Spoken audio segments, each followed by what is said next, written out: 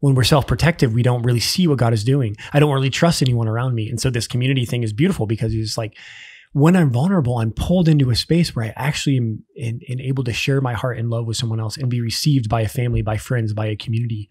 And so again, this protects me from, being self-reliant and being closed in on myself. So I just think this is vital, guys, like being vulnerable. And what Jesus does, every part of Jesus's journey, when we can read the scriptures, and particularly on the cross was the most vulnerable place for Jesus. Radically transparent, radically open to the Father, so the Father could provide.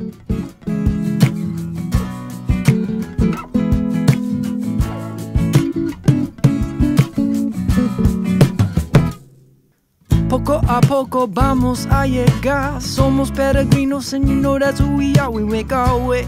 Hey, hey. Welcome, everybody. Father Angelus here, taking control. Who are you? It's a bold Father move. Angelus's brother? I'm Father Angelus's brother who didn't make the basketball team. Whoa. 12. My name is Father Innocent. I am Father Mark Mary. Welcome to the Poco a Poco Processing Group. It would be nice to have Father PT here. Yeah. Because he has a lot of issues. We'll make sure he listens to it. He would have really spiced this thing up. Oh, wouldn't you? He would have brought some juicy stuff. Oh, come on. Look at you guys. Are we still doing that like fun fact thing again or what? You still got to... I mean, So if the listener listened to the last episode, listeners listened to the last episode, it went a different direction than maybe the notes had said. And how do you feel about that? Like in real time, are you like, oh gosh, we're totally getting away than what we thought? No. I was like so in it. I'm like, I think it's helpful for the listeners. It's great for me to be a part of it. So certainly helpful for us. Well, and it's like we kind of went all formator. That was like a little mini healing retreat. I'm actually kind of tired of hearing about your story. Just kidding. I was all about that. Luckily, I'm healthy and I don't care what he thinks. It's funny. I didn't have any issues when I was younger. That's right. That's why you can. Yeah, you made the all-star team. You were the quarterback of the football team. Like, hey, and this is also in sincerity. You obviously that situation was very difficult for you, but you were an all-state football player. I just like in reality, you were one of the best defensive ends in the state your senior year. That's not true. Isn't that what all-state defense is? That's what that means.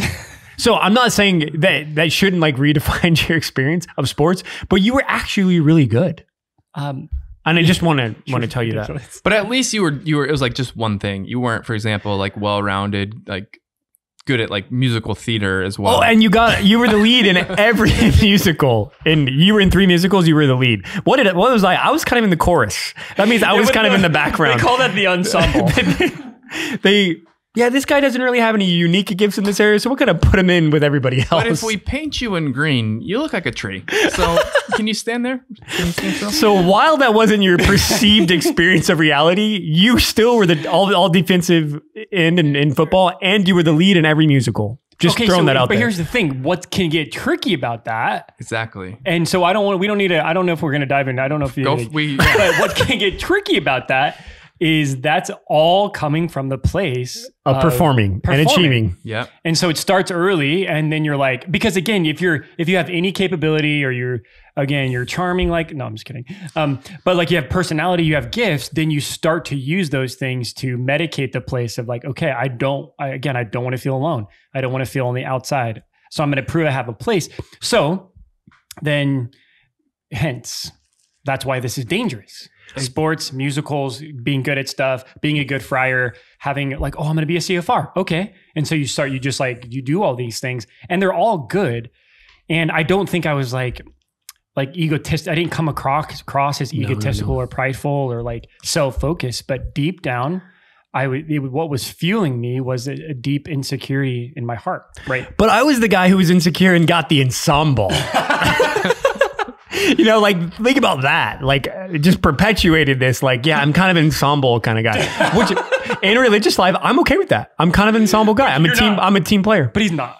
You're not. You're not. Seriously. An ensemble you guy. keep trying to make yourself an ensemble bottom 4, top 4 kind of guy. The bottom 4. Back to that. And I didn't even mean to start the episode that way, but that is a great point. But it's probably better for you to have the insecurity and be in the ensemble, because then you have to actually face it and wrestle with it. Because if you just keep being the all-star and whatever, you can hide and run, and it's just going to keep festering. And that's the gift of, I think, we all have our own experiences of that. And then in a beautiful points in our life for deeper conversion and deeper healing, the Lord now has allowed us to be like, oh gosh, here I am. Now, whether I'm the vocation director or whether I'm just a brother at the friary. Yeah. I really do say this with a lot of sincerity. I want that not to matter.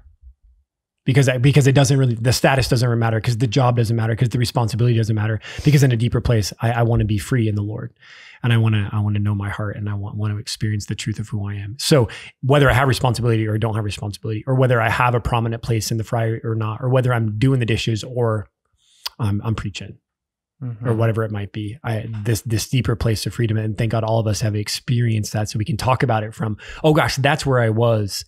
Self-reliant and achieving and performing, wanting people to validate me, compared to just kind of the truth of being a friar now and being free and not having to put on a show, and then receiving the responsibilities and things like that and doing them freely, rather than saying, oh gosh, this is who I am.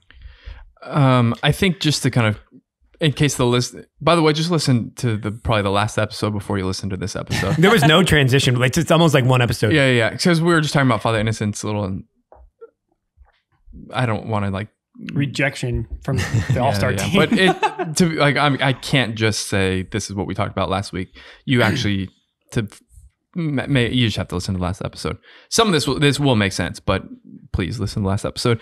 But this is exactly it though, and this is why it's dangerous, particularly in some like religious things, because it's like you can be a seminarian and you can get great grades and you can be very sort of charismatic and you can look the part and you can be in the chapel and you can sing the songs and you can still just be doing all of it from like a place of self-protection and hiding, and you're pursuing this because it's the easier thing, and it's just like, but this is what people are seeing, this is what's visible, this is what's getting graded, this is what's being evaluated. And so similarly, just with other areas of mission, again, like you can have the huge Bible study, you can have all of this, but it's like, why are you doing it? Like, what's at that place? And that's where it is like, it's I don't know if the word is sensitive. It's just nuanced. It's complex, mysterious maybe. So this episode is brought to you by Catholic Psychology. If you'd like to join, that'd be a great group, great series for that type of thing. If you want us to not talk about this because we're getting paid to do it, please go to spiritjuice.org/poco. We're trying to get 300 new subscribers in about 3 months, so that we're all set and we can just keep growing and expanding and not try and take care of our deficit otherwise. I think we're going to do it. I really total do. Confidence, right? The listeners and the people of God are very generous and very kind. Sometimes people just need to be asked. So consider it. This is us asking you. Actually, it is just us asking you. There's not really a lot of nuance there. Yeah. It's not like when I would go to like at the Ave Maria, go to the coffee place, and be like, oh, hey, what are you doing here, Father? Yeah, just hanging out, looking for some coffee. Get some coffee. Oh, you want me to get it for you? Yeah, okay, sure. It's like yeah. It's like, consider that me asking you for coffee. This is just like, hey, bro, I need it. I need some caffeine. Cool. As promised, I don't know what to do with this. Next, in a future episode, I'll explain to you in detail about how I have a thing for praying for people who are struggling. We're going to do that in the future. We can't do that now? No, because it has nothing to do with what we're talking about. All right, unless we just skip the whole transition part of the episode. Just go straight to it. But so in the future, we'll talk about that. Okay, so what we're talking about again is a lot, to be honest. I think what we're talking about is really receiving like your childhood, or what's the word? The child within. I don't know. How would you, the freedom to just be a child, to be a son, to be a daughter, what that really means. Like your deepest identity that might have been kind of stolen or broken from the beginning, or from when you're very young. I think maybe you can almost root it in like this Matthew 11, come to me, all you who labor and are burdened, I will give you rest, right? Take my yoke upon you and learn from me, for I'm meek and humble of heart. Like this work of allowing the Lord to take this yoke that maybe we've placed on our shoulders and that we've been carrying for our whole lives of self-protection, of self-fulfillment, of self-control, all of this sort of, or of control, from some sort of wound, and authentically allowing the Lord to remove that. Which I think, because it's like, I think with like an animal or something like that, if it's the same yoke on your shoulders for 35 years, probably it's going to be a painful process removing it, but it's got to be removed. And then for us to receive the yoke of authentic sonship, daughtership in the Lord, right? And here's another image too, that obviously God has a plan for our life, but the evil one has a plan for our life. So in the image of Luke 10, Good Samaritan, like the Samaritan, or the man on the side of the boat was robbed, right? So oftentimes we're robbed of our innocence, and we're robbed of the gift of just wanting to be a son or daughter of God, and being free to be a son and to be a daughter.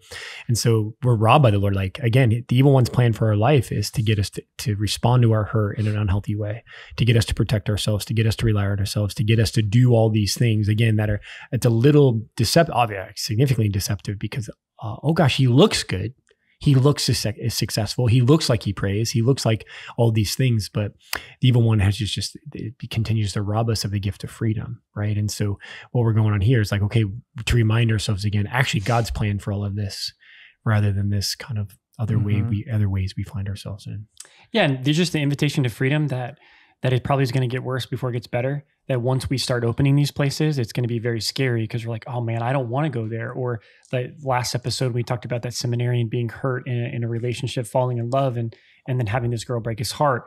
He just set up like a wall around his heart. Like, I don't want to experience that again. But we got to go back there and to let the Lord heal that place, and let the Lord come into the rejection and how you felt. And that's not going to be easy, right? And so we all have different experiences in our life where the Lord's like, yeah, I want to come in there, because I want to break down the walls, and because fear is ruling your life. And because you're afraid, you're controlling everything. And so like your life is perfect and everything and this can be seminarian, mom, dad, like, friar, whoever, like we respond because we're so afraid about like what life could be like, or the pain that comes along with these experiences. And Jesus wants to open that place up. This doesn't happen overnight. This is a healing journey. We have to get used to the day-to-day kind of just being with the Lord, and the kind of the messiness of it all, being poor, your heart just kind of hurting, like, hey, like I'm just taking it a day at a time, and having supports in your life. In Poshland, one of the guys recently is just going through the total right struggle, but it is painful.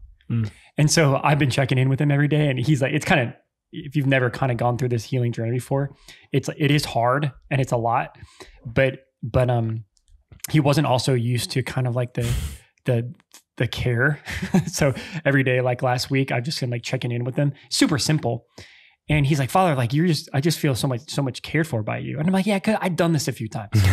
Right. So like the daily check-in, hey bro, how's it going? I was, like, how's your prayer? Are you getting enough rest? And I'm like, can you just do something fun today? And we talked about that a couple episodes ago, like just some good old non-spiritual consolation is going to be helpful for you during this time. Ice cream, cookies, things like that. But it was just good because, and he's doing great, but it's realizing that when we start paying attention to your heart and the vulnerability, I think what Father's going to talk about, it's just tender, and you're like, whoa, I don't really like this. But we just keep it simple. We keep praying. And I promise you it gets better. But it's just not, it's a journey. It's not something that just kind of happens. So that's also just good to remind people of. One of to start to kind of give some shape and form to where we're going next. I was going to share it last episode in response to some things that Father Angela said, and then Father Innocent jumped in and took control. Which I thought that, I loved. I usually, if there's an episode happening where I'm like mostly just sitting back, it's like, this is a good thing. When you guys are just, what's that called? What a guitar player, you're just like riffing off each other. You guys were in it. You were in your wheelhouse. But Father Angelus was talking about, I'll just kind of put it like, this whole thing of like, you can't serve two masters, right? You can either spend like your whole life making sure you're always the all-star so that you're never alone again on the bench. You can spend your whole life doing that, But if you're doing that, you're not going to just be loved. Like, because like if you're spending your whole life doing that and you're good at it and you're achieving it and that's like your thing, you're not going to give the Lord permission and others permission to come and actually just love you on the bench alone and to experience like, oh, this is okay. Like I'm loved here. I'm healed here. I'm good here. Right. And so this is where it's like, we really want to sort of almost in like this Ignatian, like we want to pick a side. Like, okay, what's the right struggle here? Am I going to spend my life struggling to protect myself, control my life, all of this so that whatever that vow I made as a young kid doesn't happen again? Or am I going to do the work of giving the Lord space and time and freedom to go there and to love me there and to give me back sort of my identity as his son and daughter? And I do think like that's kind of what we have to decide. Like, which one are we going to choose? You know, are we going to keep running? Are we going to sort of be planted and rooted and allow the vulnerability and sort of the discomfort and all that to happen at the source of healing? Okay. Before responding to that, just a second thing with that, which again, because I do think that some listeners can be hearing and be like, oh shoot, I've got this stuff. Like, and it's here and I can't make it go away. Like, do I panic? Am I busted? Am I broken? Is it all a sham? Is it fake? Like, no. Like, hold on, you know, because I go to it a lot, especially in like a one-on-one situation with somebody, is the parable of the weeds and the wheat. Like someone goes out, right? He throws seeds everywhere. The weeds and the wheat start to grow. And they say like, do we go and pull out all the weeds right now? And he says, no, like let them grow. Cause like if you take out the weeds, you might take out some of the wheat as well. So let them grow. And then there will be a harvest time. It's just how it works, I think, on the journey is that there are some mixed motivations and there's health and there's some sickness and there's like authentic kind of holiness and there's some like self-protection and it does kind of grow together. And I think like the Lord similarly is like, you know, we'll just give it some time and we'll work it out in due time. Yeah. I know Andrew's going to jump in here, but I appreciate that a lot because I had this experience recently because even with healing, like I think the Lord, like I think we have like we begin to have glorified wounds. Like the wounds just don't go away, but Jesus makes them life-giving. Right. And so like I have these funny experiences. Like I've been on this healing journey for a long time, and sometimes it frustrates me that like I still have like insecure experiences, or I still feel like that like scared little boy, and I'm like, Lord, like why does this happen? Like we've already talked about this, and it can be just something simple as kind of feeling like, you know, like a week ago I was just having some experience with some of the brothers here, and I was tired, and I was just, there had been a lot of tough stuff kind of going on community, and I was just kind of feeling like in a tough place. And one of the brothers said something to me that was hurtful. And I kind of immediately had the reaction of the like little boy, like, oh man, like you don't see me, you don't love me. And like, it just kind of, and it kind of, it just hit me kind of quick. And the beautiful thing is that there's still kind of a wound there.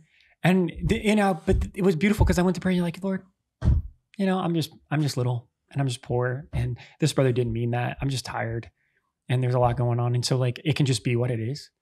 But recognizing that that's okay, that there's like weeds and weed and there's good days, there's bad days, even as you like kind of grow and heal. It keeps me humble, it keeps me poor, it keeps me needy before Jesus. So I can go to him and he can just like, hey, listen, like I love you and you know who you are. And just look, I'm like, Jesus, just look at me, Jesus, right? And remind me. So it's beautiful. Like I think it's always that case. There's always going to be the wounds, the glorified wounds. We get better. But I just think a part of it is until we're in heaven, sometimes we're just going to feel the pain. Yeah. And that's okay. You know? To what you were saying, Father Mark Marrieds, I don't know why I thought about this, but just being around our nieces and nephews, you know, when we get to, like what's with the niece and nephew, or then I'm thinking of a particular nephew right now, like, but what's with he doesn't like to lose, and so he just doesn't want to play. Like, well, I'm just not going to play. You know? And it's beautiful to kind of see my sister and my brother-in-law navigate that, because he cries and he doesn't like to lose and they're not playing fair, and you kind of create that thing, and then he kind of storms away. I'm like, well, I'm not just going to play. My sister is beautiful because it's like, okay, you can take a break, but you have to go back and play because that's what everybody else is doing, and that's what we're doing right now. So to get him back in the game and the idea of not losing is kind of a phase. This lasted for a while with this particular nephew, and he's such a good kid. But I think all of us were like, I've been hurt and this is not going well and I'm continually rejected, so I'm just not going to play anymore. Right? We just make that decision. I'm just not going to play. It reminded me of the gospel. You're going to have to, but like Jesus was like, John the Baptist came and you accuse him of something. You say I'm a drunkard and we played music for you and didn't sing and dance and all like that. And I don't know if this is too bold, but like the Pharisee in all of us would just want to be like, no, I'm not going to do it anymore. If you, this is what you're proposing, I'm not going to do it kind of thing. Right. And so, and why, it's funny because our little nephew, he might not understand it, but why doesn't he like to lose? Why doesn't he like to play? Yeah, I mean, it's hard. It's hard, and he doesn't like how he feels when you lose, right? Yeah, and he's obviously, when you're young and you just lack the perspective that this is a game and it's fun, it's good to be together. There's other values at stake rather than winning, right? And so they're trying to teach him that. But it's that attitude that because of our pain, because of our weakness, because of the way it makes us feel, we make these decisions. And I just like the overarching thing is like, okay, well, I'm not going to play anymore. And then we feel sad, and it adds to us because I don't want to be left out. And I don't want to be by myself. I just actually do want to play, and I actually do want to be a part of something, but I make that decision and now I'm left alone, And so I just think that's fascinating because there's that part of us and all of us. Well, I'm not going to play anymore. I'm just going to go and be by myself and then feel bad about it because I'm by myself. And somehow we blame others for that. And it's like, they call it, they don't remember Father Emmer called that like amputating. Yeah. Like when we come up against our weakness, like I'd rather like amputate that part of my heart or amputate that relationship because it's too hard. So that's kind of like similar to this, the seminarian who falls in love. Like I can't do that. It's like, so I'm going to amputate it, and I don't want to look at that. I don't want to feel it. Instead of this other experience of trying to like lean into what the suffering is trying to teach us. And I experienced my woundedness, and wounds hurt, and wounds are nasty sometimes. And so, okay, instead of amputating the wound and the arm that has the wound and just not wanting to deal with it anymore, I have to face it and I have to look at it. And the infection, we've talked about this before, but the infection around the wound becomes all these things and all these symptoms and all these lies and all these judgments that have been made. And when the Lord helps us in those things, oh gosh, the wound can heal. Mm-hmm. And then, okay, wounds healing still is painful, and still the evolution of healing, it still takes time. But when I look at all those things, rather than just kind of amputate and walk away, it's like, well, the amputation hurts too, Right. And that, I do think this is, again, like restoring your whole person, because there are parts that we've probably, and sometimes they'll use the imagery of like close and lock doors, you know, and like, or I do think that this relationship's done. I think it's the type of thing to clarify, and just in case somebody didn't listen to the last episode, the seminarian examples, like the seminarian who was a young man, whatever, fell in love. And then he's like, that hurt. I'm never doing that again. And actually moves towards seminary from this place of self protection and fear. Right. Because I do think if you are like in a vocation in seminary and like, because you said he just falls in love, the seminarian falls in love. Like, well, okay, well, maybe in that situation, like you do need to cut that off because you're going. Yeah. You know what I mean? Sorry, there's a whole backstory to that particular example. I'm with you. But just in case. Clarity is great. If you are a seminarian and you're falling in love and you experience the call, like you need to probably. Yeah, you need to have appropriate boundaries. That's strong, appropriate boundaries. Process that for sure. Okay. So I want to talk about, a couple of things. I do want to start looking at a remedy, and then, Father Angelus, particularly if you anything else you want to look at there. Well, we're hoping to talk about control as well, self-protection, self-fulfillment. I guess we talked about it a little bit last week, but I think a beautiful example in the scriptures of the invitation to giving up control, self-protection, self-fulfillment at the service of the gospel of following Jesus, at freedom and healing and all of that, has got to be the rich young man, right? Right. So, totally. So there's this rich young man who's kind of had success and he's amassed all of this sort of stuff. And perhaps, it is from some sort of little child wound that he had, and then the Lord says, like, go sell all that you have, give it to the poor, and come follow me. And right there, he goes away sad, and he doesn't do it. And he kind of chose like which master he was going to serve, and perhaps it was that of his esteem or his own pleasure or his own whatever it was. But the Lord was asking him to leave these things behind at the sake of his own holiness and his sanctification, but also his healing and receiving his identity, right? And what was, I think, the Lord inviting him to?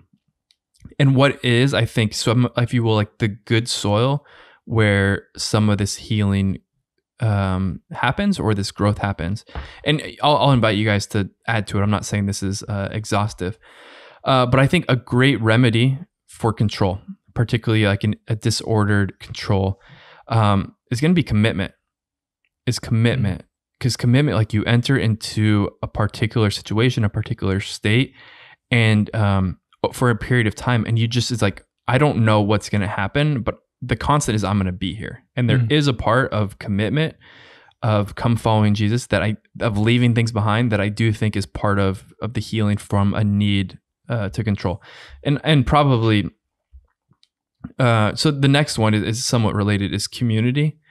I think community is an incredible source, like just really great healing for control and self-protection.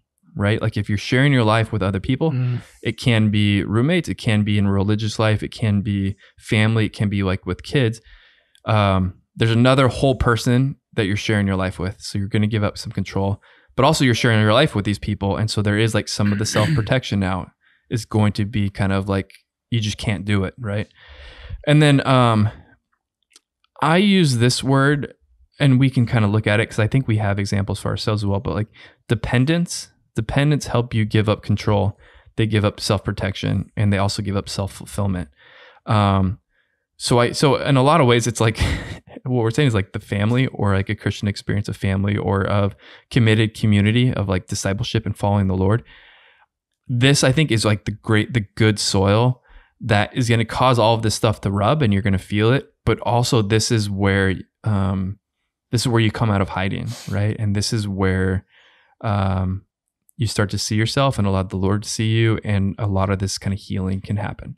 So again, commitment, I'm really looking for. I'm really looking for commitment, for community, and then for some sort of like dependence, and that can be some other people who kind of like, some other people, like some people who kind of pull you out of yourself and kind of help you not be too self-focused. So I love that. The only word I would just add as maybe beneath all those things, and we've talked about it before, I mentioned it here and there, but the reality is at the end of the day, in our hearts, we all just want to be loved, right? And to love and be loved. And this is the reality of the Christian life. And the challenge with sin is that when we're not loved, and because of our sinfulness, because of our weakness, because of our human nature, this is exactly where the self-protection happens, and the control, we take control. Because I experience something that's different than being loved and received and known. And therefore, I have to go into this state now of protecting myself from pain and woundedness and sin and disrupted relationships, things like that. So the goal is love, and then then sin happened, right? And so therefore, in love, what's the foundation of love? Is it really being vulnerable? Like there's a vulnerability. Like Adam and Eve were vulnerable with one another in the garden. They were vulnerable with God. They were completely transparent, completely open, not possessing, not taking control, not grasping. And then at some point that sin entered in, and what did they do? They literally took control. Therefore, it disrupted their vulnerability. They stopped trusting one another, right? So the vulnerability becomes the key to experiencing deeper relationships and deeper intimacy with God and with one another. So, but in our brokenness, though, we're not vulnerable because we want to protect, and so therefore, in self-protection and self-reliance, I'm closed off, and so there I'm no longer vulnerable, right? And so, what commitment, community, and what was the third one? I use the word dependence. Dependence, and I love that. But to be dependent on someone else, you have to be vulnerable. You have to open your heart. You have to show your heart. You have to be aware of your things. So you if I'm going to be dependent on Father Innocent as my superior, here's my heart. Here's my desires. I meant dependence, like people dependent on you, but that's also true. But being dependent. Yeah. I don't know. Oh, people being dependent on you. Okay, right. Got so it. I'm thinking of like having kids. It's like, but yeah, you get outside of yourself, and you have to be open to that, right? Well, people make demands on you, right? And so you can't be closed off. It kind of draws you in, and anchors you in something real. That's the idea. I think dependence as well probably should go in here somewhere. But I know what you mean. I know exactly what you mean. But I think vulnerability underlies all of that. I'm open to what the Lord is doing. I'm open to relationships. I'm open to what God wants to happen in my life. And I'm open to being called on. I'm open to being available, right? So when we're self-protective, we're not available to anyone. When we're self-protective, we don't really see what God is doing. I don't really trust anyone around me. And so this community thing is beautiful because it's like, when I'm vulnerable, I'm pulled into a space where I actually am able to share my heart and love with someone else and be received by a family, by friends, by a community. And so again, this protects me from, being self-reliant and being closed in on myself.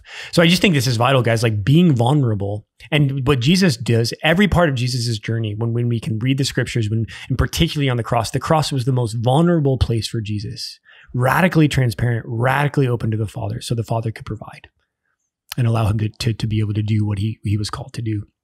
Right. So Jesus lived his whole life vulnerable to others, open to others. As Mother Teresa says, I want to be like the Eucharist. So every piece of my life can be consumed by someone else. That's vulnerability. When we don't do that, we stay intact and we stay whole and we stay self-protective and self-focused and everything's inward focused.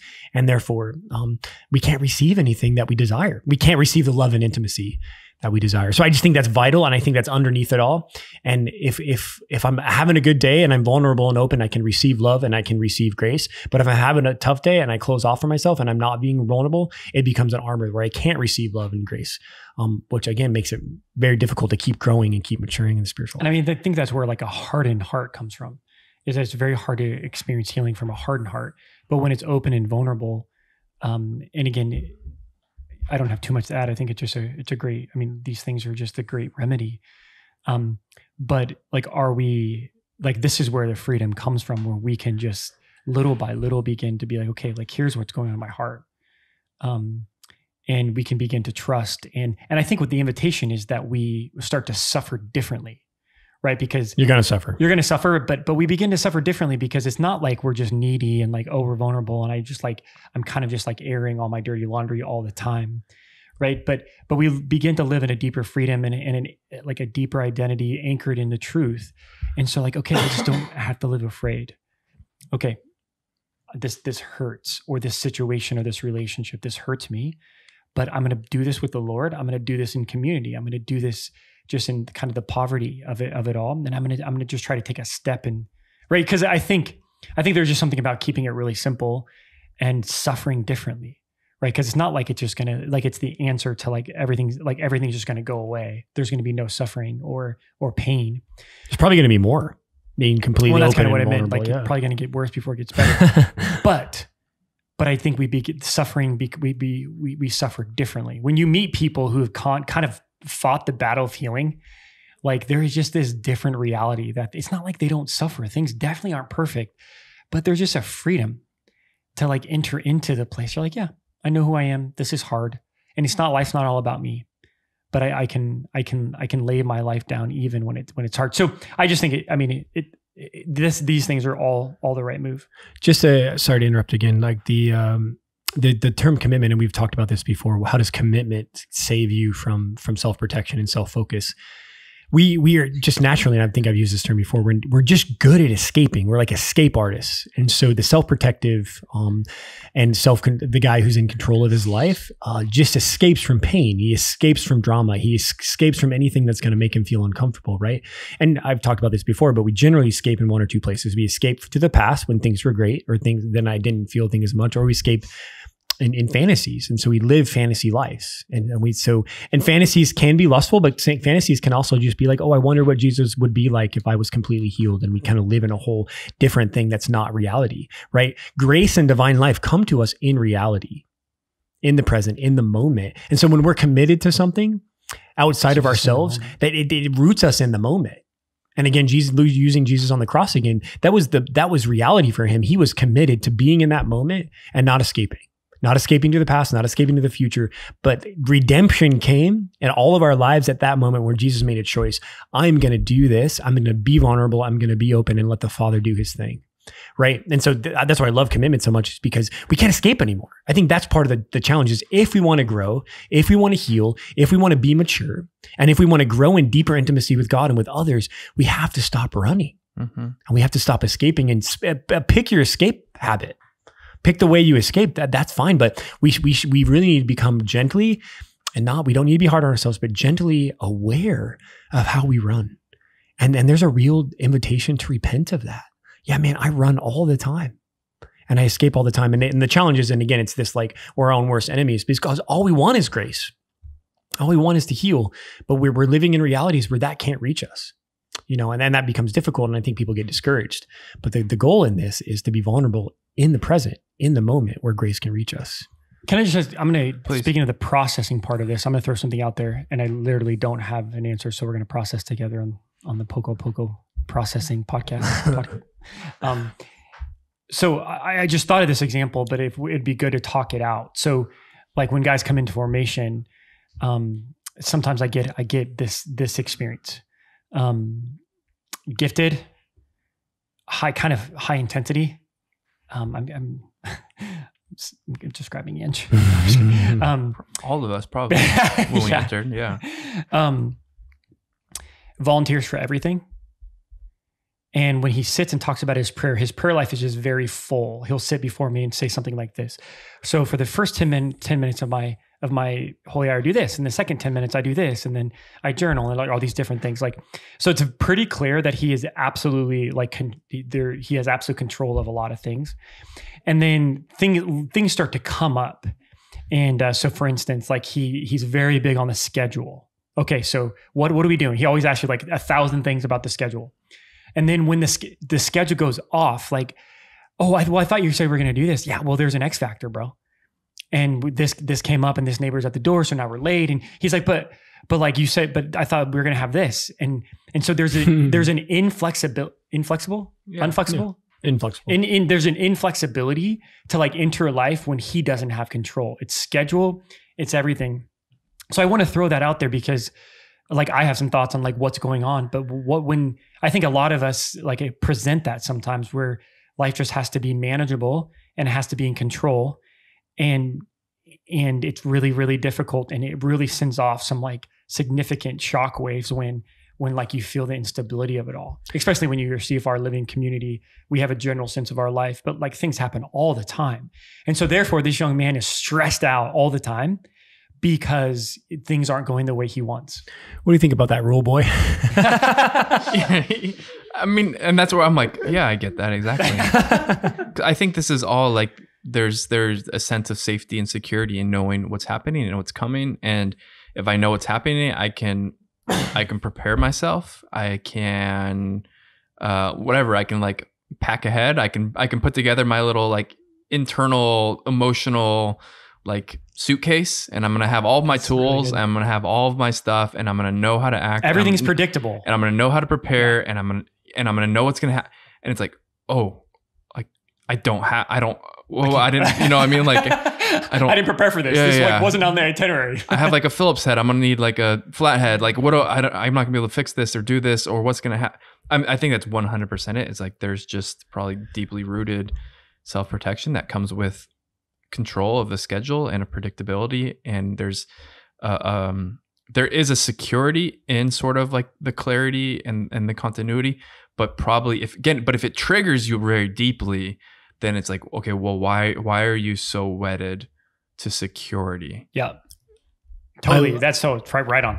I love that. And you introducing that word, I'm surprised we haven't talked about it yet, because like there's a deep insecurity, and a need to be secure in other things, right? But along with vulnerability, like isn't that what we're to be loved and known and seen, which is the goal, is finding a deep security in who we are, a deep security in God, and a deep security in the truth, right?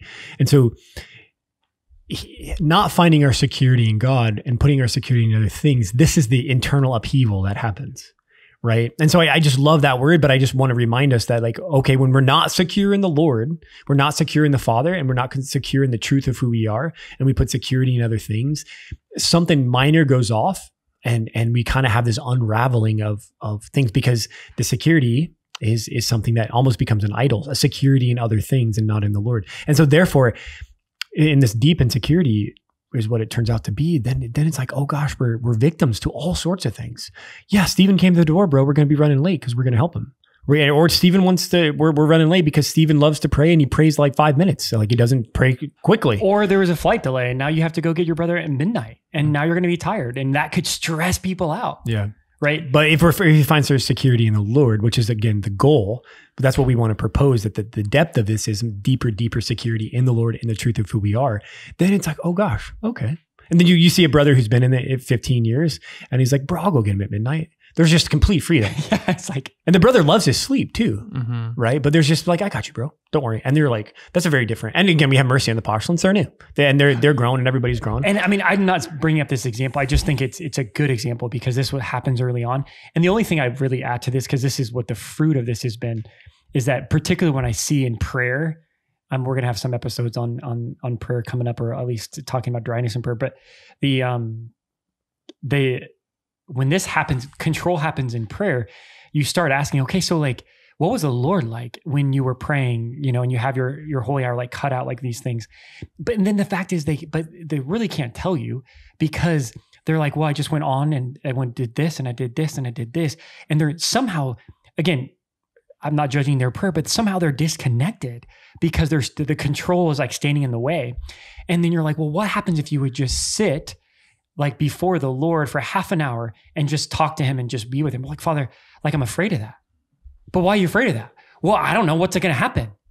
Yeah, because you're not in control. Because you're giving control over to a real person who loves you, but it's unpredictable. And it might be different from what you think. And again, even prayer, like you let him to let go and he's very afraid of that. Because but you mean I just have to sit there and listen, but what if it doesn't work? And what if prayer doesn't work? And then that'll just make me discouraged. Like, I'm like, bro, what I'm going to ask you to do is for the next 2 weeks, I'm going to ask you to sit in holy hour and for half an hour, I just want you to be with Jesus. And so it's just beautiful because it's revealing this inner need we all have to want to control things because I don't want to be, like it makes me afraid. The unpredictable, all these things, I'm afraid of that. And so I have my schedule, I have the way I do my holy hour, and it can just be nice. And then I walk away. Well, that was nice. I meditated on the gospel. But you're like, were you really, like when you let go of all these things and that it crumbles, then there's a realness and a vulnerability to a real person.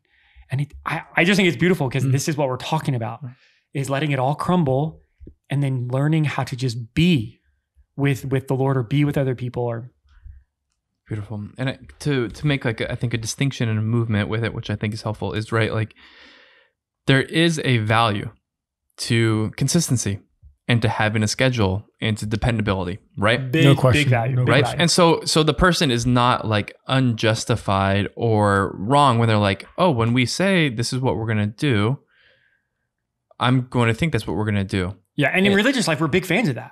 That's how we live. But also like in our own kind of communication or our schedule, it's always like basically how parents with little ones are going to do it. Like, okay, here's the plan unless something happens. Which something happens consistently. Exactly. And so that is actually part of it all. Because it's not just like we don't like whatever, no holds bar. We're just going to like go with the wind, be like these like this like silly Franciscan who has nothing to do except for like eat chips and exactly. I don't know, whatever, hang out at the front door. But at the same time, what we have to like what we're talking about. So to have some sort of like movement, like, okay, that's annoying.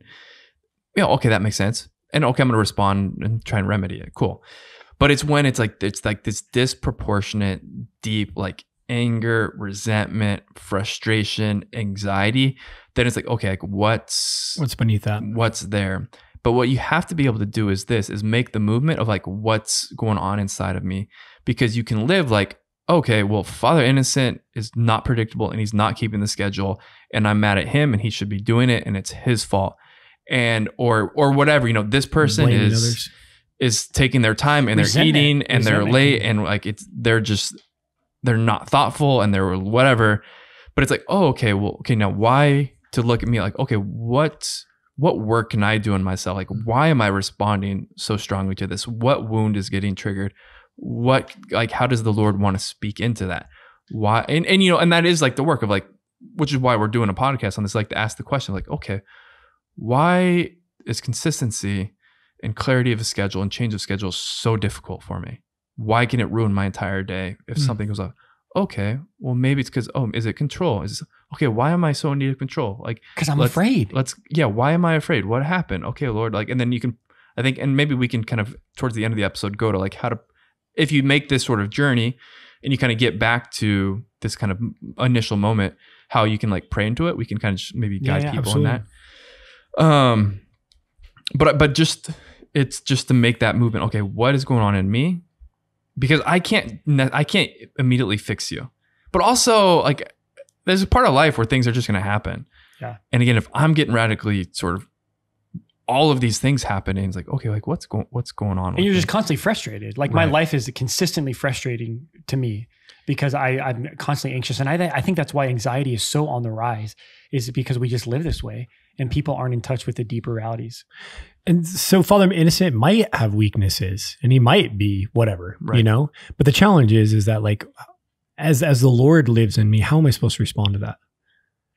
What does it mean to have mercy on my superior? What does it mean to accept, oh gosh, like he's doing the best he can? What does it mean? Like, how do I want to act in that situation? And it's like, oh gosh, my resentfulness and my intense anger and my annoyance, my irritability in those kinds of situations where we kind of take it out on each other. Like, oh gosh, that's blaming him and that's making it all about him rather than like, oh gosh, there's something going on inside of me, right? So no one's perfect around us, but how do we stop to be like, okay, what's my part to play in here? And how do I want to respond to a superior who's doing the best he can? Right. And have mercy on him and have mercy on myself. It's just like, and that makes it, when these things are deeply rooted, it just, the frustration is like an alarm, and the irritability and the resentment. It's like, oh gosh, there's something going on here. And again, it's not an invitation to beat up myself and kind of take control of that. But if it's an invitation, I think what we're proposing here is just to begin to be curious and aware of how I'm feeling. Mm-hmm. And just to start to recognize things and not to fix myself and not to like amputate these parts of my life, these cancerous things that are in me, but just to be aware, what would it mean just to be curious about how you act and how you feel and how you're aware of your heart throughout the day, and then be able to bring that to a friend or a spiritual director, to bring that to someone you can process with, you know? And to kind of, we have about maybe 10 or so more minutes in the episode. Why I think I feel this so strongly, and we can talk about it in a couple of ways. I've used this example and I think it's still helpful. And because Father Angelus, they talked about you being the like kitchen crew mass guy at Damascus. What does that mean? That was a simple reference to the idea that like the kitchen crew is the hidden crew and kind of behind the scenes crew. And it was just good to be with them. Yeah. And it was just like, oh gosh, like or you could be the priest out with 1,000 other people and preaching there. But you know, you have 20 people in the small chapel and they're ones that are behind the scenes. And I there was a lot less pressure there and it was just easy to be with them. Yeah. So I appreciate that. I mean, because I'm definitely, and probably all are, like, you know, there's like the old Titanic image of like kind of like the like rich fancy people up top and then kind of like the messy wild people down below. And we're just kind of like those people, you know. Mm-hmm. But they also have a little bit more fun, but it's a little bit more raw, whatever. Yeah. Because I think like at training, there's like sometimes there's two masses, like the all missionaries, really beautiful mass, beautiful music, all of that. And that's great to be there, right? And it is beautiful. But my heart is most sort of at home at like the family mass. I love it. Where it's kind of like the survival mass, because they have all of these little kids and it's like screaming and crying and saying inappropriate things and doing somersaults and all this sort of stuff. And for me, it's like, oh, like I'm with these people who are like totally given, who are in this place of like, I'm not in control of this. I'm not self-protective, but it's like, it's just kind of the beauty of the little messiness and the rawness. And it's like, and to use some of the image of kind of going back to the first thing that Father Innocent brought up last week is a good father, right? Like a good father is going to celebrate with their child when they make an all-star team and an honor roll. And as like a spiritual father, like I'm happy to celebrate these things with you. Absolutely. But to be honest, like my deepest desire and what moves my heart the most and what I really want to like journey into is to being with like my son who's on the side by himself and loving him there. Mm-hmm.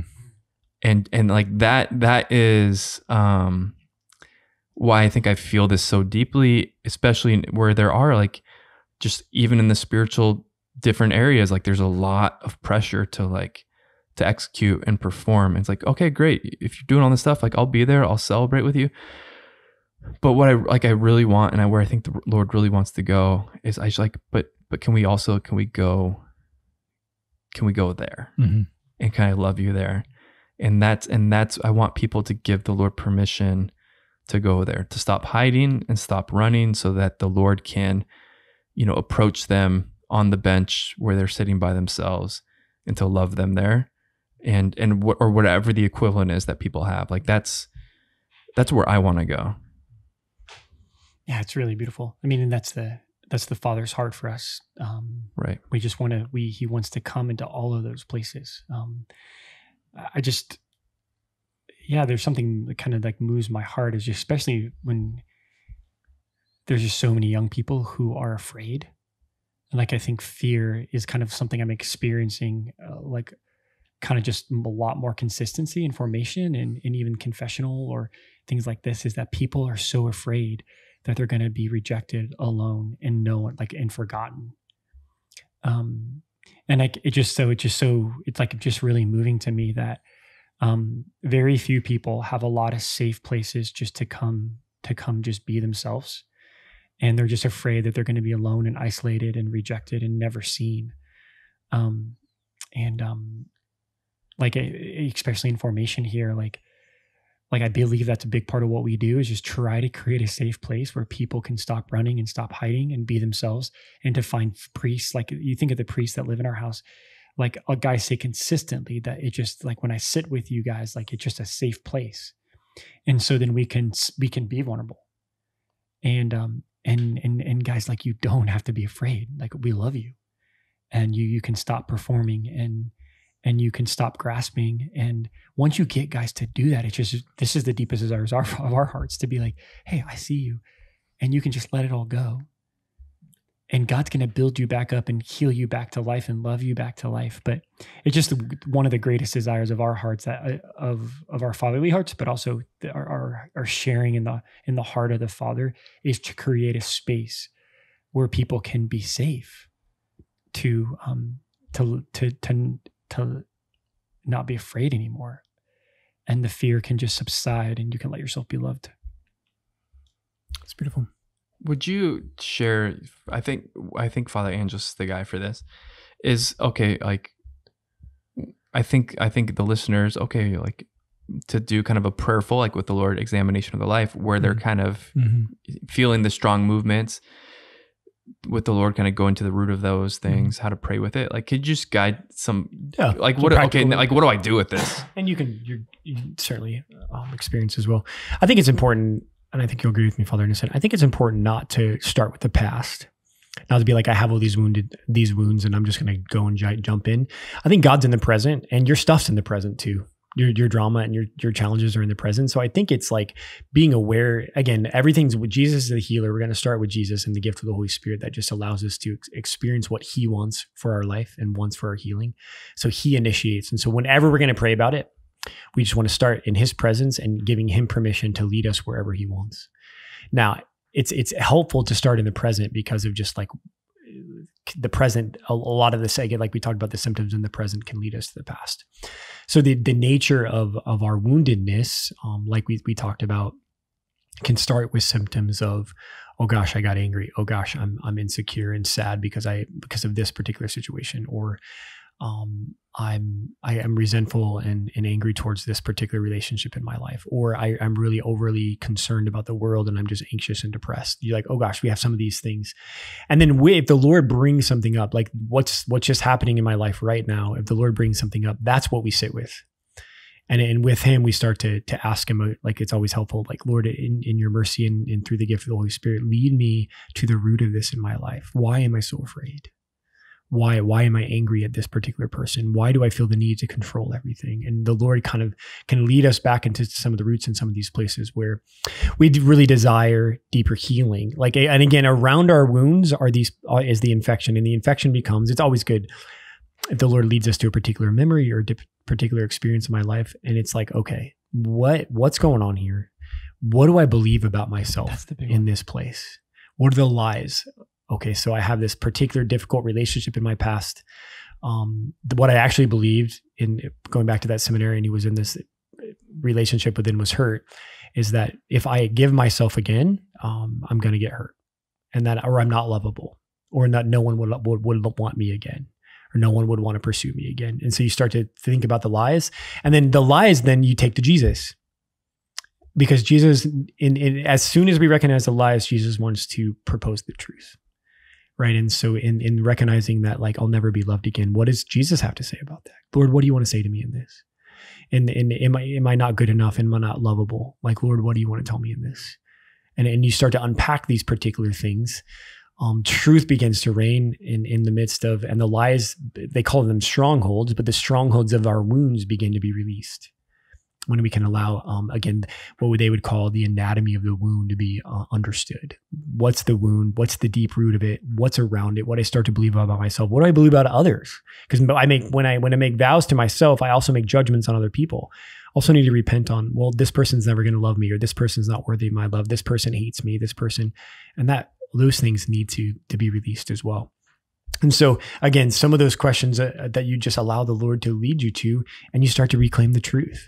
I think I might have told you guys this already, but like, we have physical things we do every day to get ready. We get up and we take a shower, we brush our teeth, we get ready for the day. We need to have a spiritual regimen every day for our lives. I need to get up and kneel next to my bed, and I need to surrender my life and tell Jesus, Lord, I'm not going to take control today. Lord, in the name of Jesus, I give you any sort of self-protection that I'm going to want to use to protect myself. And Lord, I just want to claim with my cup of coffee in the morning before the kids get up, the truth of my life. Lord, I am your daughter. I am lovable. I am good enough. And I am seen by you at every moment of the day. And my husband loves me. And you just need to claim the truth. Like, those are very practical things, because the lies have been so deep in us that now we just need to, and more of the truth combats the lies, and it releases the lies of our life. And as soon as we're tempted to experience a lie throughout the day, we just need to go back to our list. One guy just recorded his own voice on his phone, just proclaiming the truth of his life. And he just plays that on the way to work. I think I mentioned that before. Just plays it over and over again on the way to work. And that's just his way. That's his spiritual regiment to get ready for the day. Isn't that great? Just love it. Is that helpful? That's great. The only thing I'd add to that is again, it's Sister Miriam, and I don't think she listens, but I'm such a huge fan. But if I ever take her out of context, please, Sister, let us know. But it's just my personal experience of walking with her and healing. Like, so it's yes, what do I believe about myself? So that's a question, but also kind of in these places of the past, and as the Lord takes us to these wounds, and it can again, we kind of joke a little bit about, like, okay, everybody has a little boy and a little girl that just hurt inside of them, right? And we joke about it because it usually resonates with people. They're like, when you start talking about healing, you're like, yeah, this memory when I was like, 10 years old, right? But what's just very important, behind every unholy action or unholy desire is actually a holy desire, right? So my life is manifesting in anxiety, and so then I lash out or I cope, and so I use these things to cope, or I struggle with chastity because I cope. But behind all that is a really holy desire, and so what you have to start to do as you start to heal is when you get back to the place of your heart where you were hurt, you need to ask this little boy or little girl, what do you want? So like when I was on the bench by myself, looking at this like unholy icon that became my life, that I don't belong out there. I don't have a place out there. What did I want? And from a deep place of emotion, when like Sister was taking me through this, it was just, she's like, what did you want? I was like, Sister, like, I just want to be on the team. Like, I want to have a place around the table. Like, I want to belong. I want people to want me. Like, I want to belong. And Sister was like, that's like the deepest desire of your heart. That's where the healing comes, when you get access to what you really desire. I don't want to live in control and to be perfect and to perform. Like, it's so lonely. It's like a mask, and it's a facade, and no one really knows you. Like, I don't want that. What I really want is I just want to belong. I want to be seen. I want to be rejoiced in. I want to be beamed over by someone. I want someone to be proud of me. Right. And then you start like, okay, like, that's amazing. Like, that's where you start with the Lord. Yeah, that's Jesus, where you take it to the Jesus, Lord. Like, absolutely. I just want someone to tell me they're proud of me. Like, I just want to say, hey, listen, like, someone to come and say, hey, listen, sit by me. Like, you're drawn into this place. And then you're like, yeah, I just want to be loved. And then the healing comes because I can start living from that place, and I want to be loved in all the right ways. And I know what brings me love, and I know what doesn't. So it just, don't be afraid to ask that part of yourself that hurts, what do you want? I a love lot of that. it is, again, like I hear a lot in formation and in spiritual direction, like, Father, like I just want to be seen. I love I it. just want to be held. Like, I just want someone to rejoice in me. I want someone to tell me that I'm pretty, someone to tell me that I'm good looking. Like, and it's not these other, fake things that just don't, or again, all these things, how some can be good things, but deep down, it's just a deep desire to be loved and seen. That's great. That question's so important. So you kind of honed in on two questions. Do you remember what they were? How do you see me? There was the one where he said it and you were like, yeah, that's one. No, the questions were like, what do I believe about myself? Yeah. What do I believe about myself? And then, what do I want? And what do I really desire here? And what do I believe about myself is just like the lies I believe. The lies I believe that I'm alone and no one cares. And I'm going to be like, it's going to be like this for the rest of my life. And Jesus then proclaims truth into that lie and proclaims truth into those things. Great. Whoever didn't pray last week, do you want to close this with prayer? I think, bless us, bro. In the name of the Father and the Son and the Holy Spirit. Amen. Father, Son, Holy Spirit, we love you and we praise you and just thank you for the opportunity to be safe and vulnerable in your presence. Thank you that what's ever happening in our hearts, whatever is happening in our lives, whatever is happening in our story, Lord, we can be safe and secure with you. As we experience the way you look at us, Lord, the way you delight in us, the way you long for us, we are safe and secure to open our hearts more and more to you. Thank you, Jesus, that the gift of the cross and the gift of the grace of redemption, it allows us just to remain open. We can remain more and more open just to the truth of who we are, what we deeply desire in you.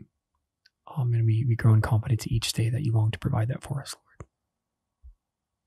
May our audience, Lord, today just experience a new confidence in being more vulnerable and open and not having the need to control or the need to protect themselves from you.